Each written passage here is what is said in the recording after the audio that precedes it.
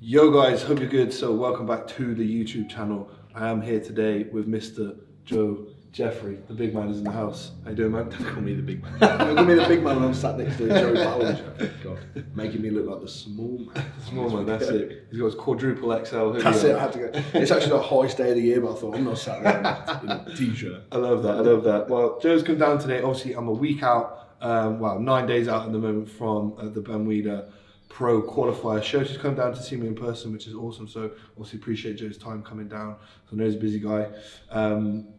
Hopefully he's happy with what you saw today. Yeah, very. To plan, very much to plan. It's always different every contest season, right? And I got the opportunity to peak Joe for multiple shows last year, and that's really useful data for me. Like, I think as a coach, it's invaluable to have predictable outcomes, like how much carbohydrate from absolutely full does it take to get fully glycogen loaded, and how long does it take to dry the athlete off and stuff like that. And it's very much still applicable this year, although Joe's a different animal. We've got more muscle, we're leaner, but it's still good like yardsticks to work from that makes the peak so much easier. But even with that data, I wouldn't want to just peak you straight off the bat. Like, we're still running a test peak and we're still learning along the way. But yeah, and it's good to see like all the stuff we did last year, how we've kind of fine-tuned that into the approach that we're doing now. And obviously that's why we're doing the mock peak. So obviously today is a Thursday, we're mock peaking for Saturday, which will then be a week out from the show. So then we'll see how we look Saturday, and presumably if we need to make any changes, we will. Yeah, they're just so easy. Firstly, to see these changes when you're as lean as you are, and there's such like a disproportionate difference from like being super flat to super full. It's like we can say, right, at that point of loading, you look your best. At that point of drying off, you look your best. Cool, we got the formula and we roll in with that. And what that also affords you is a lot less stress on people. Yeah. One huge reason why people pull a load of extracellular fluid out of nowhere is stress. Big kick up in cortisol, stress about the show. Well, they need not be stressed, because you're breathing your best, because we've already worked it out. So we did it a week ago. We know that shit works. So, so we didn't want to talk too much about all that kind of stuff, because also we're covering a lot of that in the mini YouTube series that you guys are hopefully watching. So today, obviously, we're doing a bit of a Q&A, because Joe is the brains, one of the bigger brains within the bodybuilding community.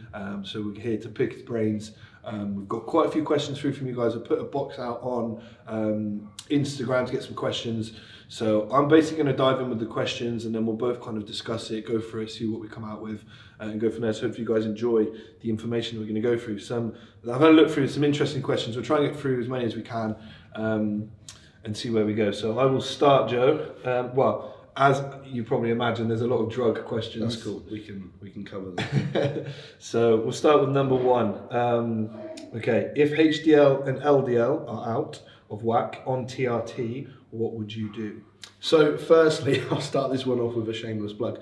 On Physique Collective, we've got quite a few posts on the forum about understanding lipids, understanding HDL and LDL's both correlative association to cardiovascular disease risk and causatory association. So which one seems to be causal if it's skewed outside of the reference range, which one is correlated to more incidence of cardiovascular disease risk if it's outside of the range, what to be aware of when it comes to genetic skewing, how androgens mediate a decrease in HDL, what that does to the cholesterol efflux. The unfortunate nature of this question is that's like a 45-minute lecture kind of question when we're talking about particle size, lipids, analysing lipid buoyancy, and like I said, cholesterol efflux and things like this. What would I do if they were out? The question without context doesn't really have an answer. It's like, what is the reason for it? What did your baseline values look like? We're talking about on TRT, so we wouldn't necessarily see some androgen mediated decrease in HDL there, but some people define TRT as like north of 1,500 nanogram per deciliter kind of test, so we'd have to see what the TRT is. Things like this. So what would you do then to kind of carry up from there if some of those values were out? Just generally speaking, whether someone's on cycle or not, what kind of supplementation or things would you do to kind of bring things slowly back into the magnitude of change that supplementation makes to LDL and HDL is quite minor. So that wouldn't be like my first port of call, although like it's obviously has some utility. The main thing would be figure out why. Like, if it has skewed from where it was, figure out why and follow it up with, if you've only got total LDL and total HDL or total cholesterol, go and get a particle size test done, you know. Or if you want a really good view of your cardiovascular disease risk, take it a step further and get an echocardiogram. I much prefer echocardiograms and pair that up maybe with a calcium score test as well, if you want more of an accurate view of what's going on. Awesome. Well, we'll move on from that one. So, is there a better alternative to clenbuterol? So clenbuterol is a beta-2 adrenergic receptor agonist.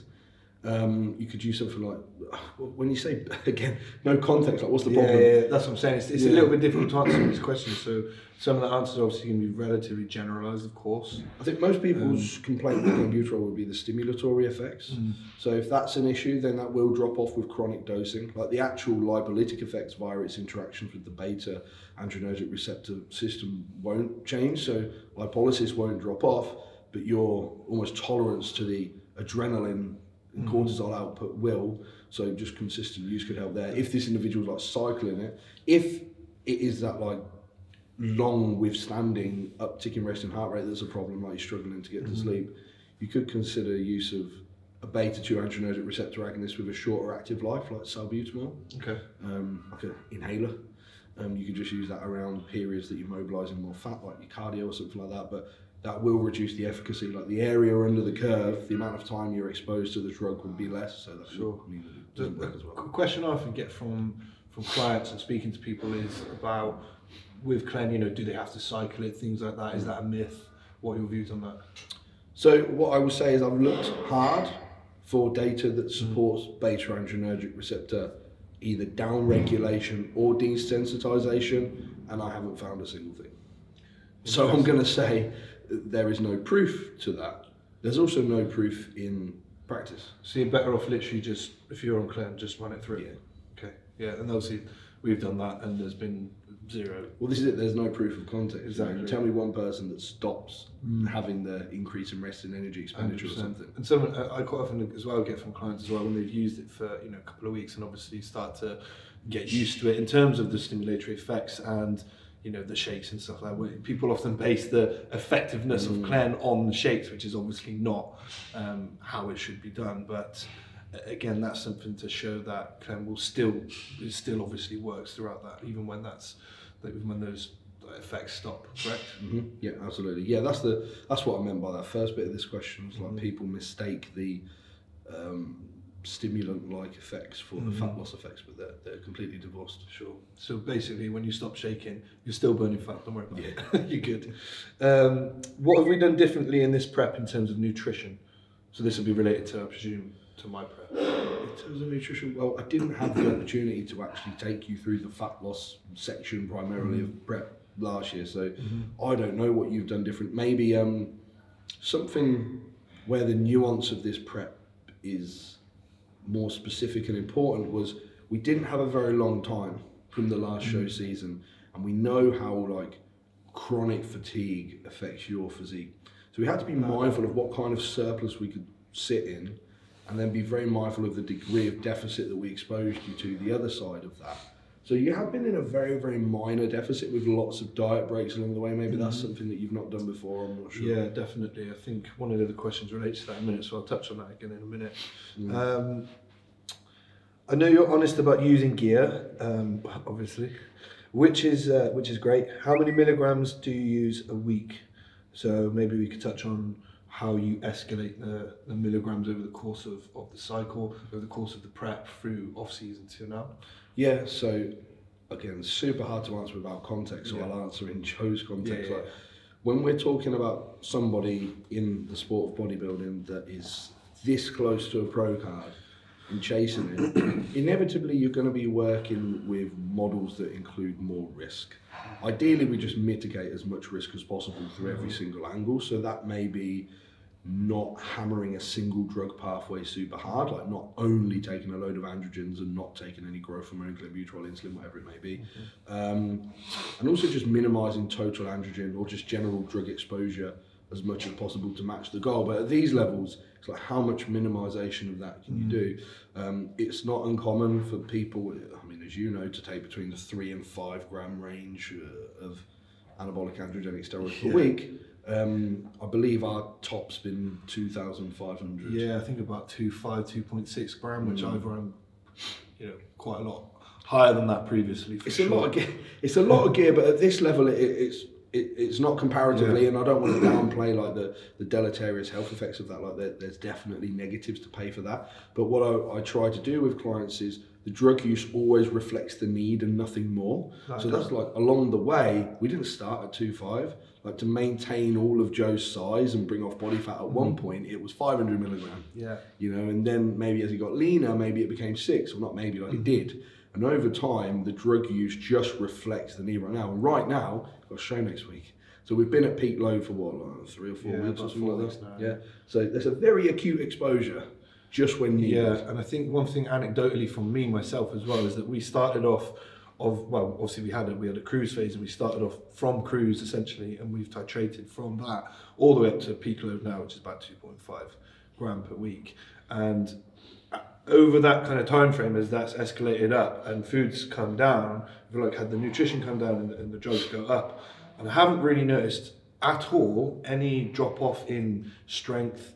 Not really had any fatigue up until this probably past week or two, where I've got very, very lean, which would be to be expected.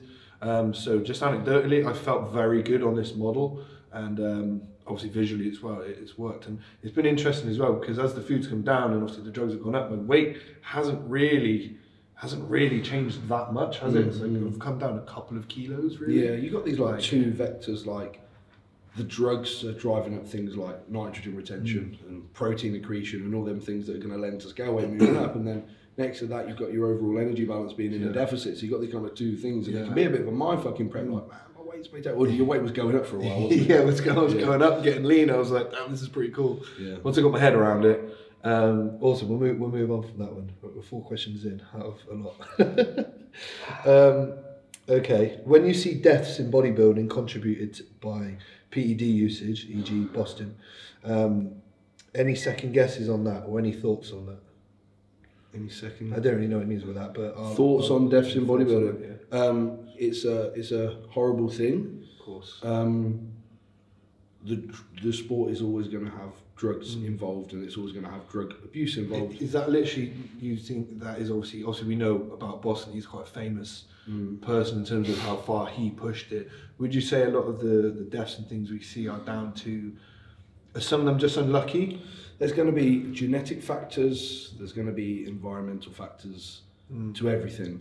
You're never going to be able to say that's because he took this drug for this long at this dose. Yeah. But at the same time, what the bodybuilding world is sweep it under the carpet. You know, well, he was 50 and 50-year-olds have heart attacks. It's like, yeah, sure, but we know that like the mechanisms by which these drugs work do drive things like ventricular wall hypertrophy, and you know, there's a price to pay for this drug exposure. It leads you down that path, doesn't it? That's why, you know, like you said a minute ago, like I'm trying to be a pro and push things, so I know, you know, the risk that I'm taking, and I'm happy to take that risk. It's a part of my life that I'm happy to. But I also know that there's a shelf life on how hard and how long I can push it for, to then hopefully potentially still have a, you know, come back to some kind of norm. I would probably need TRT for the rest of my life, of course, but you know, there's that element of I'm okay with that, but there is an element of how far can you do that for, and there's probably a point where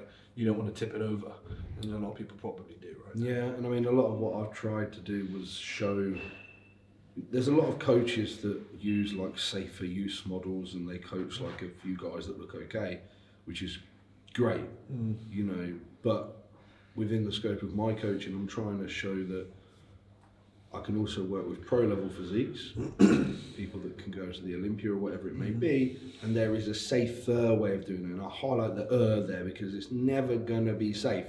Competitive people do competitive things, and how are you going to compete against someone that's taking way more drugs than you? There's a little bit of a misunderstanding of how drugs work there, because there's like an inverted U response where more does more and then it starts to tail off. But I've been on that side of it as well. Well, this is it. So more isn't necessarily more, it is only up to a certain point. But the negative health consequences are going to be linear, if not exponential. So, you know, actually understanding a bit of the science, the chemistry behind these drugs, I think it has huge utility. And now more than ever, we've got access to blood work, echocardiograms, EKGs, ECG machines at home.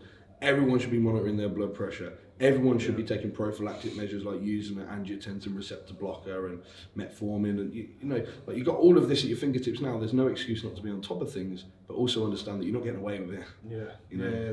There's a cost to everything, right? Every action, there's a reaction to some point. All right, moving on. Insulin usage. Here we go. So there's a train going past. Yeah, so talking about insulin use, at the start of a prep, if carbs are still over 500 grams, would you use LANTUS or just Nova? Again, I know that's very, very general, and it depends on the person, what their goals are, and all that kind of stuff. You probably don't need insulin. No, I just wouldn't use it. No, I just don't see the efficacy for exogenous insulin in the fat loss phase. I mean, especially if you're a drug user, right? If you're using drugs like growth hormone, like growth hormone's ability to mobilize free fatty acids is dependent on the environment. When I say the environment, I mean like presence of blood insulin, presence of blood dietary fatty acids, presence of dietary glucose. So you don't want insulin hanging around in the blood. Like inherently, insulin's lipogenic, which doesn't actually really mean anything in the grand scheme of things. Like the insulin carbohydrate model of obesity is just nonsense, but it's not going to further your fat loss efforts. And if you're in a deficit, it doesn't matter how many carbohydrates you're eating, your insulin sensitivity is going to be excellent. What about if someone is in a growth phase? They're, you know, I don't want to say new to bodybuilding at all. Someone who's been bodybuilding for say 4 or 5 years, they've done quite a few cycles, they're in a growth phase, they've never done insulin before. When would be the point in which you would use insulin with somebody? We'd have to create a dichotomy between the two main reasons why you would use exogenous insulin. Firstly, to provide a basal acting insulin to contribute to your own pancreatic basal insulin production, to take a little bit of stress off the pancreas, to give your beta cells a rest, because plausibly over time you're pounding your pancreas with the amount of food that we eat. You know, our behaviours are just like that of like an obese individual with metabolic diseases essentially, and we do end up in the same place, like gaining large amounts of body fat and insulin resistant and stuff. So that would be one reason. If you're consuming a large amount of food, like let's say north of 4,000 calories a day chronically, it's a good idea to take exogenous insulin in a basal analog for health purposes, so there's no risk there. And when we start talking about risk and we start talking about physique development, we are talking about using insulin for fuel supply efficiency, like cramming more stuff, you know, glycogen, triglycerides, amino acids intramuscularly. And what insulin would you? I prefer using the rapid acting insulin analogs for that, so I can move rapid. That would be my choice, because resistance training is a vector in and of itself that drives up skeletal muscle insulin sensitivity. So your sensitivity to be able to drive glycogen into the muscle cell preferentially over adipocytes, fat cells, and would be higher there. So that's where I'd like to use a rapid acting analog. And you're talking, in terms of dosages, 3 to 5 IUs is sufficient there. Is it correct? What was it? 10 grams of carbs? No, this is crazy. You know, this is one of those myths again that you hear. Yeah, like maybe if you were just trying to stop yourself having a hypo, maybe, but that's entirely dependent on the individual's insulin sensitivity and glucose tolerance. Maybe if you were trying to replace like the entirety of your pancreatic insulin output, which I'm not really a fan of, then yeah, sure, but no. Would you just say go, but just eat as much as you need to eat so that you don't go hypo? Well, if you're eating what bodybuilders eat, your normal meals, and having 3 to 5 IU, you're not going to go hypo. Who's going hypo? Exactly, Okay, cool. On to the next one. Okay. Thoughts on bodybuilding pros not coming clean about their usage or categorically denying. Do people still do that? Is that a thing? I don't think anybody can deny. I don't think a pro bodybuilder can deny anyway. Or even like some of the men's physique guides and stuff like that. It's fucking obvious that, you know, everybody's using it at that level, especially at pro level for sure. If anyone does it, then you know, jokes on them, isn't it? And if you believe it, jokes on you. 100%. But I think not talking about something and lying about something are different things. Oh yeah, no, 100% agree. Because some people have like sponsors and their affiliations that, you know, or they live somewhere that's illegal. Yeah, America, for sure. Yeah, makes sense. And like, you got to remember that as well. It's legal here in the UK and it's illegal in America and other places. Okay, moving on. Is it unwise, unhealthy, or bad to have pre-workout caffeine every day? 200 milligrams caffeine. No, you're probably okay. Yeah. Do you ever see any adaptation or anything from overusage of caffeine? Yeah. There'll be a degree of desensitization again to the stimulatory effects, like how much norepinephrine and adrenaline and cortisol you kick out. I mean, caffeine is a very well-researched supplement that's associated with power output and nootropic effect and whatnot, and that's a fairly low dose of caffeine. You'd have to frame it into the overall entirety of your allostatic loads. Like, if you are living the most stressful life ever, you don't get any sleep, you're neurally, sympathetically driven all day, and then you take 200 milligram of caffeine. Yeah, it's a shit idea. Yeah, like at 10 o'clock at night or something. Not ideal. If you're not, and you take that amount, you're probably fine. Cool. Sweet. What's the premise to a fat load then over a carb load? What change is expected and why? Yeah, this is get this question a lot. It's like, why would you fat load instead of carb loading? It's like, I don't know where anyone's got the idea that like one replaces the other. We still do the carb load. I get that question quite a lot myself. So yeah. Why are you fat loading? So I'm still carb. I mean, when I started talking about fat loading, if you remember, we did a video on this like a year ago. It was like, what is this thing? Put a link to it right here. That's on you, Loki. It seemed really novel, and I was surprised that people weren't like doing this thing, and why I'm kind of glad that I've got an interest in the scientific side of things. Like, you look at things rationally, right? What's the goal when you're filling up? You want to be as full as possible, right? So how do we do that? Well, what constitutes the inside of a muscle cell, right? What substrate do we get in there? Glycogen's one of them, which is why we carb load, and triglycerides is another. Like, there is intramuscular triglycerides, there's intramuscular fat storage, and if you want to be as full as possible, you need to eat those dietary fats. And the reason why I like to section them away from carbohydrates is, one, dietary fats reduce gastric emptying rate. And can you imagine eating 1,000 grams of carbs and 200 grams of fat? You know, you feel like shit. Two, we know that exposure to low carb environments over multiple days drives up insulin sensitivity. So your ability to then uptake the carbs. Potentiate that carbohydrate load is very high. As seen this morning. Yeah, well, it's already super high because you're really lean anyway. But look, you go for pro carb, take the 0.001% addition. I think you termed it once well to me when we were speaking before. It was, you said there's space within a cell, right? Which you just said there. And even though the glycogen space is a lot bigger than the intramuscular triglyceride space, that's still space. Why would you leave that space not filled if you have the ability to fill it? Yeah, and it tastes good. So and it tastes good. I've just done 4 days of fat loading with 0 carb, and you think, oh god, 0 carbs. But we did it at maintenance calories, so the calories are still at maintenance.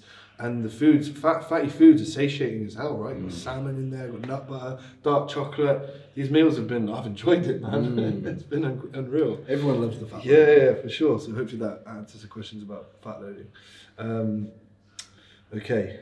When moving into prep, do you look to adjust food or output first, or both? It's going to depend on where the individual's homeostatically set, right? If they're doing that, here, I'll frame this in a contextual question. High energy flux environments appear to have greater utility for physique and performance athletes.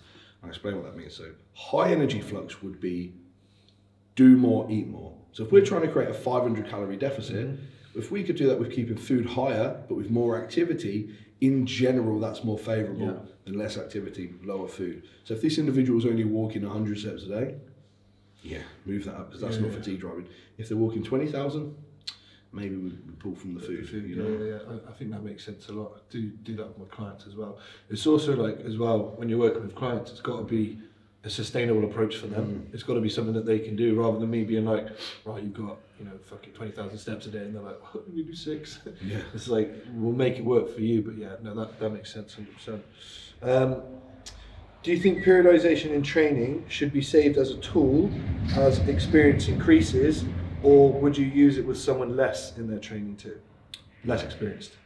No, it's not a tool that you should save. You should periodize from day one. Proper periodization doesn't mean making everything as technical as possible with this really specific specialization block periodization in these macrocycles.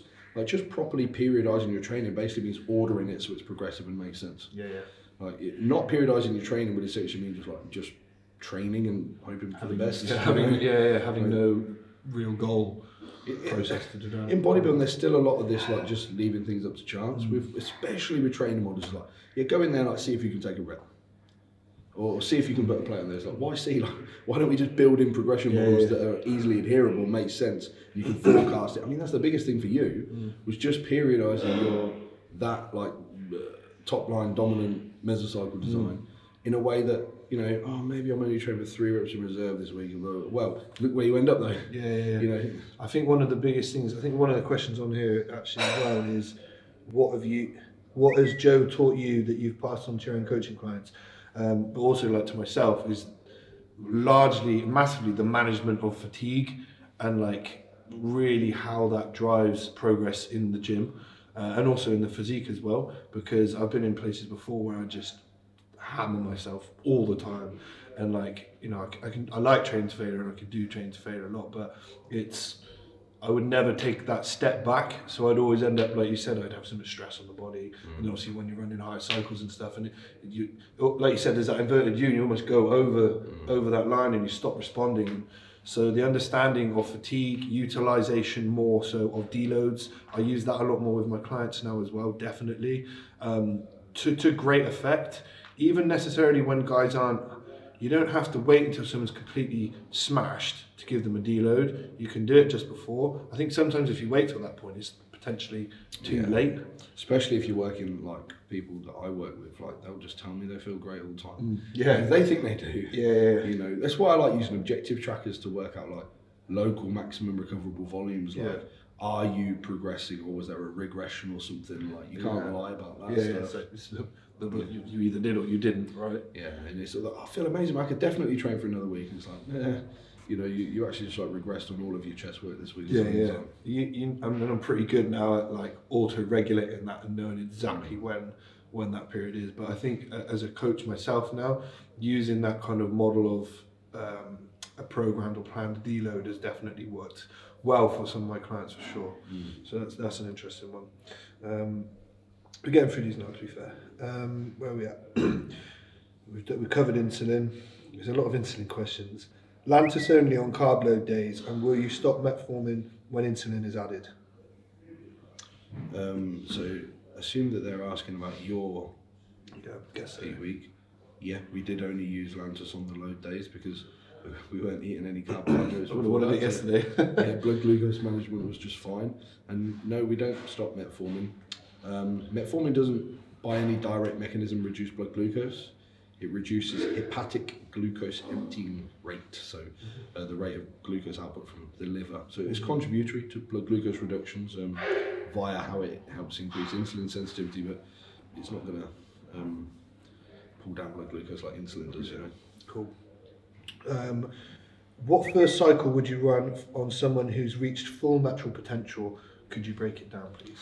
Well, you'll have to go over to the Physique Collective now. We have a first cycle video that tells you exactly what you should do, but you know, it's hard to give a one-size-fits-all model, although I do end up doing that on the video. Ultimately, it's going to be down to risk, and I can't tell anybody what they can and can't do. And like I said, more drugs do more. I would say the way I'd like to see most people do it would be maybe a slight bump on what their true reflective TRT is. Like, let's say I'm a kind of upper physiological range of testosterone at 200 milligram, then I probably want to start my first cycle at 250 milligram. That would give me a good additional kick on protein accretion. And I see a lot of people as well now, because obviously I don't know how to word it, the Primo's become very popular. The popularization of Primo, for example, I see a lot of guys asking me, can I use Primo in the first cycle? There wouldn't really be any benefit of doing so. No, well, I mean, even the word cycle I'm not that comfortable with, because I don't cycle drugs with clients, and I don't blast and cruise drugs with clients. Like I said earlier, it's like the drug use always reflects the need. So let's say you're on this first cycle using 250, eventually you need 300. You might take that from test. Eventually you'll need 350. You might take that from test. They'll get to a point where you can't handle any more testosterone. You start aromatizing at a certain point, and then that's when you start the utilization of other compounds. Cool, that makes sense. Also, guys, just a quick one on that as well. Joe did mention, obviously, he owns and works with the Physique Collective site. Definitely go and sign up to that. I think it's what, $6.99. It is, yeah, $6.99 a month. $6.99 a month. That is a fucking coffee. Two coffees. Thousands of hours of videos on there. You've got the forum when I answer questions on the Ask Joe Anything thread literally every day. So many study links, it's untrue on there. So the value for money is literally 1000%. If you're interested in bodybuilding, which you're watching this video, you probably are. Go and do that right now. Sweet, we've got a couple more to go through. Why would you use Proviron instead of Masteron? Or can you give some context around that? Depends what the goal is. Like, if your goal was to, let's say you had high SHBG, sex hormone binding globulin, which is a protein in the blood that your testosterone will bind with, and then it will not be able to bind at the androgen receptor. Because it's already bound up. So if you've got high SHBG, then Proviron has a very high binding affinity for SHBG. So I would use that to bind up all the SHBG, so the most amount of testosterone you can get to the AR, the androgen receptor.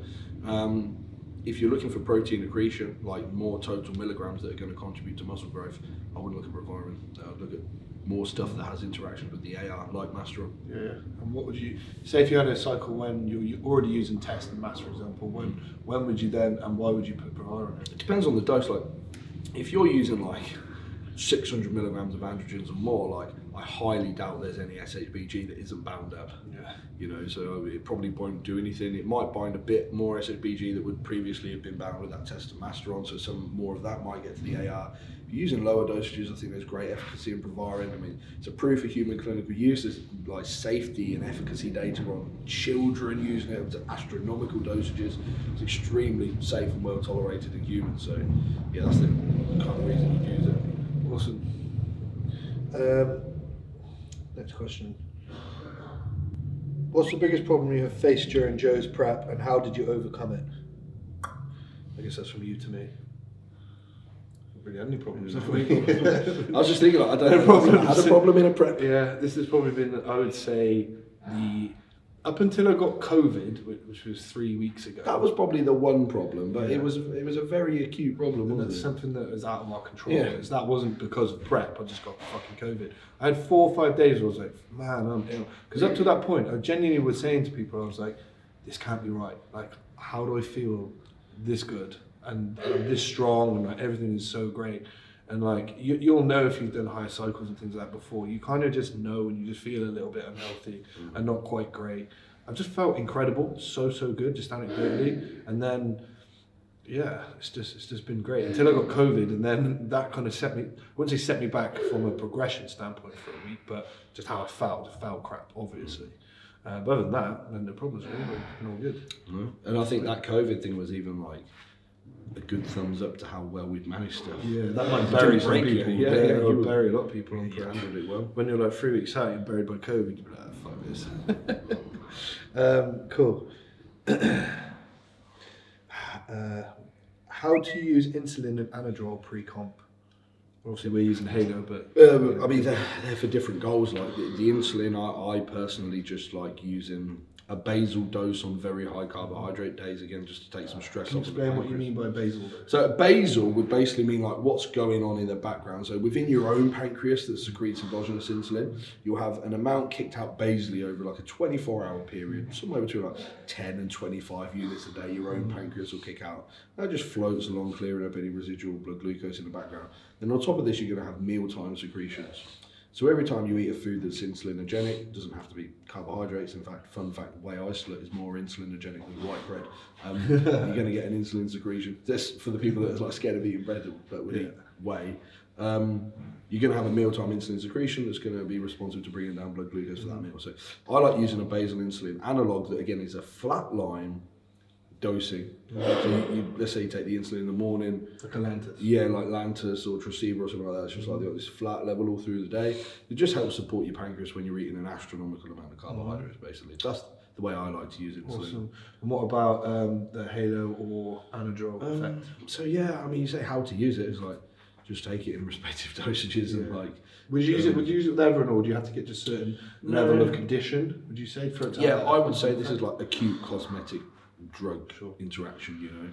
something like Anadrol, I don't want to speak like on data for this because I can't find any, but I have feelings that Anadrol has interactions with the estrogen receptor, acts as an estrogen. I've got some kind of data, I've posted this on Physique Collective, but I've got some hypotheses from like data that I think leads me to that, but I wouldn't want to say that that's a fact.